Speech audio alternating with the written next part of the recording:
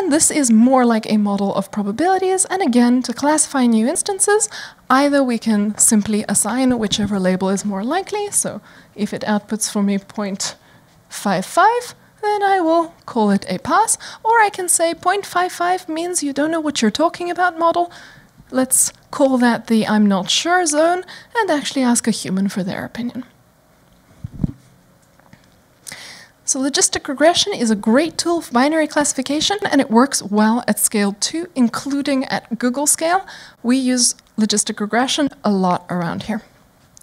Now, it can also work not only for binary labels. There's a version that works for multi-class classification, and that is multinomial logistic regression. So it's not only pass, fail, or cat, not cat. You can also use it for cat, dog, bear, elephant, giraffe. So this one, the binary one, works for binary labels. You can also do multi-class. And it's a good choice when you have that sense that diminishing marginal returns is part of what you're dealing with. And it gives you probabilities out, which is very nice. And probabilities are pretty useful for ranking stuff. Like if you want to serve the user the song that they are most likely to listen to next. So for each song, you predict the probability that they're going to interact with it. And then you can order it by the probability results. That's one simple way to do some ranking.